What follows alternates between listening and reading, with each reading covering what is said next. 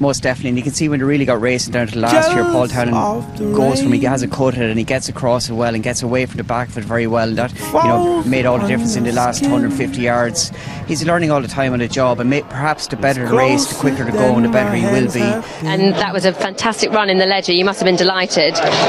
Yes, he's coming good. His 40s, he stays very well. He's trained by a master trainer. The final furlong. It's Wicklow Brave, the leader from Order of St George in second into the closing stages. Wicklow Brave is led all the way. Order of St George in second as he races up towards the line. Wicklow Brave, Order of St George coming on the near side. It's going to be tight, but Wicklow Brave has won it. Wicklow Brave, classic victory. I'm jealous of the wind,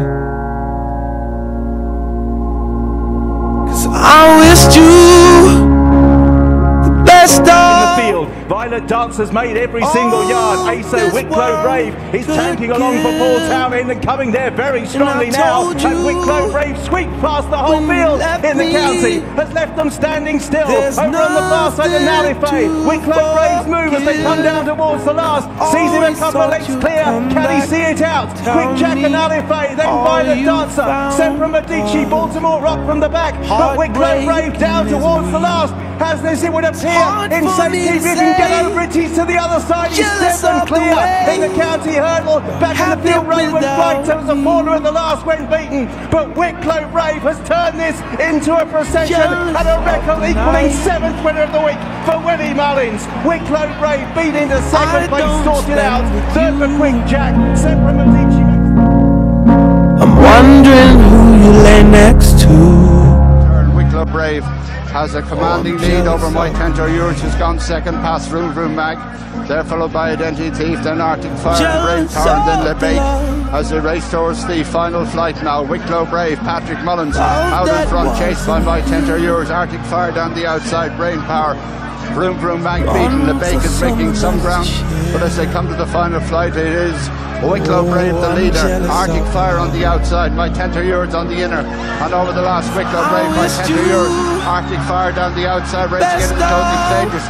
It's Wicklow Brave from My Tentor Yours. In third place is Arctic Fire as they go to the line. Wicklow Brave for Patrick and Willie Mullins wins it from My Tentor Yours. Third spot for Arctic Fire. LeBake stays on. There's nothing to forgive, but I always thought you'd come back.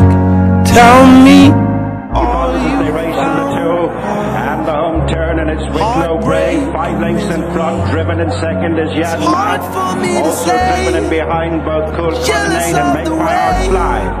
Into the straight with just over a furlong to go, and the Guinness Open Gate Brewery Novice Chase, and it's Wicklow Brave brought over towards the near side by Paul Town, and as the measure it would seem, from Jan Mad, Make My Heart Fly, Cool Colonnade, well clear from Paddy Bonds, and up to the finish, Wicklow Brave, one of racing's favourites, is cutting up chase wins for Willie Mullins and Paul Town, and has made all in this grade 3 contest. Jan Mad wished you the best of all this world could give, and I told you when you left me. What a super horse. Wicklow Brave, a 16th career win. It would take all afternoon to go through the merits of that horse's CV, his long and varied and distinguished CV. Wicklow Brave wins. Another for Willie Mullins. Heartbreak and misery, it's hard for me to say.